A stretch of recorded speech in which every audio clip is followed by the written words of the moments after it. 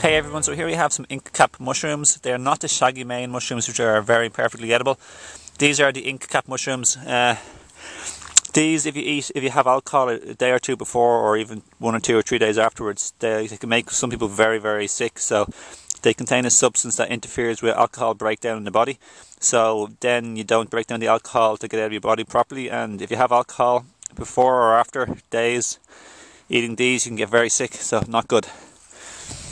Here they are again. They're all the same, but otherwise they're edible without the alcohol. But just be warned, so not to having any alcohol before, during, or after.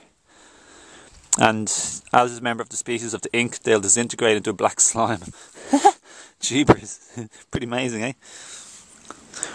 Let me see. So here we are. Yeah. So there we go. So yeah, that's that identification. Here's some more of those ink caps.